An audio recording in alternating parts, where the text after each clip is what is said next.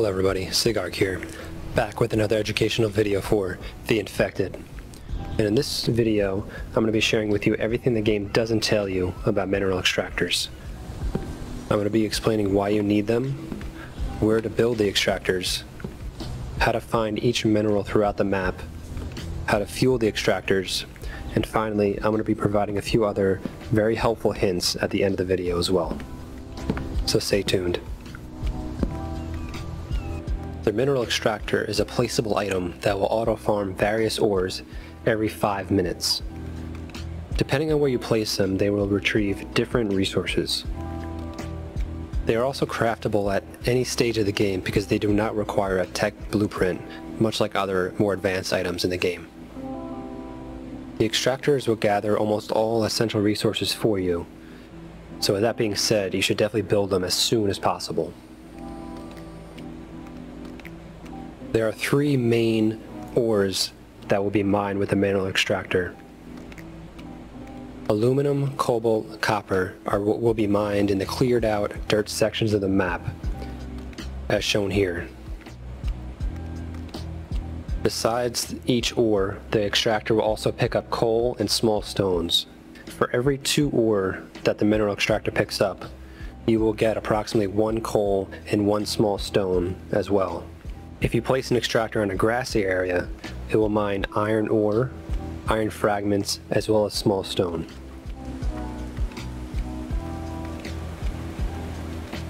So this is my main base here. So I have 1 extractor here, so this is picking up copper for me. So I have a ton of copper in there. And then I also have 3 other extractors which are mining iron ore. This one I sometimes will mine small stone as well.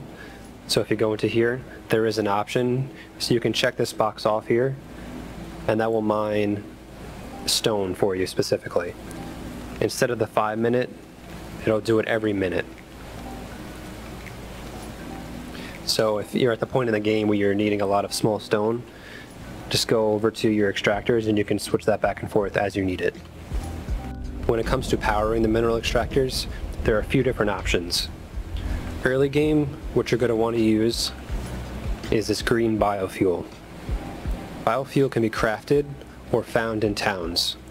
I do have an entire guide for biofuel and how to basically get an unlimited amount of it. So if you're in need of that early game, definitely check that guide out. I'll have it linked in the description below. Mid-game, you're going to want to switch from biofuel to the oil can. So the oil can is either picked up via the oil extractor, which is a completely separate item, or you can also loot it in nearby towns as well. Keep in mind the starting location on the map has a town right next to it, and the loot there will respawn very, very often. It seems like every day. So you can run through there and pick up a few oil cans if you need to. The last option for powering the mineral extractors, and the best one, is the oil pump. So the oil pump that I'm looking at here is by far and away the best way to power your mineral extractors. It was just released in the version 9 update very recently. So what this does, it powers every single mineral extractor that you have placed on the map, regardless of where you place the oil pump and regardless of how far the mineral extractor is from the oil pump. So it's extremely overpowered right now, and it'll probably be nerfed soon. I mean, he'll probably make it so that you'll have to have the oil pump in somewhat close vicinity to the mineral extractor itself. That'd be my guess. Who knows? The reason that this is a late game build is because it requires a lot of power to run, 150 power, and it is also quite expensive to build as far as the resources it requires. So my general strategy for mineral extractors as I progress through the game is just to build them as needed. So this is my main base right here, and this is where the game starts you off at here. So there's a copper site here, down here is aluminum, and to the south of that is cobalt. So what I usually do is build my first one at this site. Typically I'll build it in the grass, believe it or not. That's going to pick up the early game iron fragments and iron ore for me. Keep in mind, if you look at the bottom left here, if you press N, you can easily move your mineral extractor from the grassy area over to the regular dirt area. So depending on whether you need copper in this instance or iron, you can switch it back and forth as you need. So now I'm going to head down south here, and I'm going to show you my other site, and I'm going to show you how I have it set up.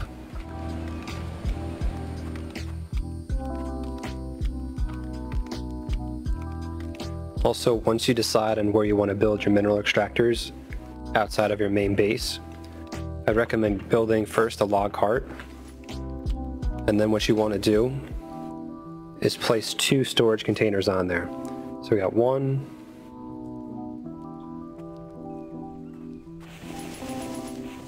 okay, so I don't think it lets you build them on the log cart. I think you have to build them on the ground first and then place it. Yep, that's it.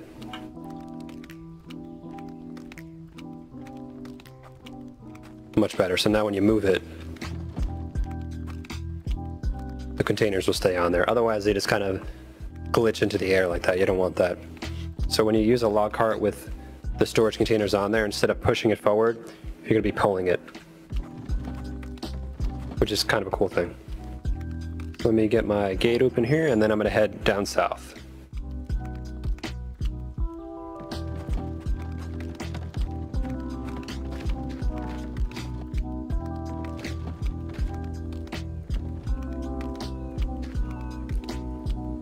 Okay, so here we are. I'm at my aluminum extraction site here, and I have 2 mineral extractors. I also built 2 storage chests here just in case I needed to offload some extra stuff. So in here I mostly have coal, because you get more coal than you know what to do with in this game at a certain point. If you don't want to bring the planks all the way down here with you, you can do what I did, just build a saw bench, chop down a tree, and then build a few planks here and use those planks for the storage containers. But yeah, these have been going for a while. I haven't emptied them, so they've been full. I should probably bring these back to base. So we got tons of aluminum, coal, small stone. And then just down here will be the cobalt site. So let me see how that's doing.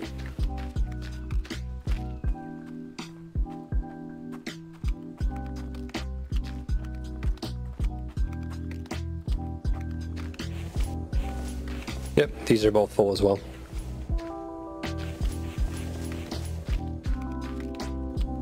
So all of the ores are very important. You'll have to use cobalt, copper, and aluminum a good amount throughout the game.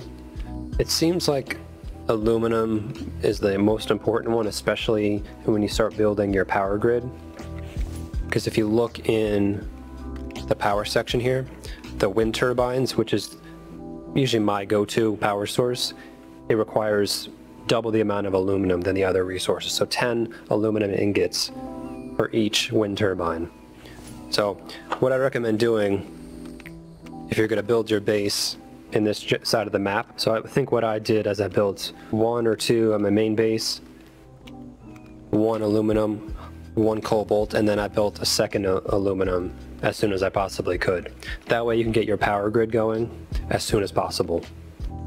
Also, another helpful hint, if you're going to be around your mineral extractor sites a lot, not a bad idea to build a few spike traps or a wall, because as you see, the problem I'm running into here, you could have some wildlife attack you, like this bear right here. Oh wow, I got 2 of them. I got one there and one there. Sneak attack.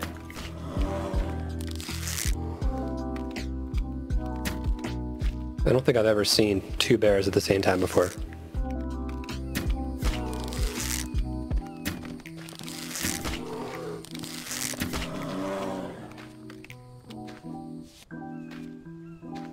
Okay, so now I'm barely moving because my sun resistance is at 0.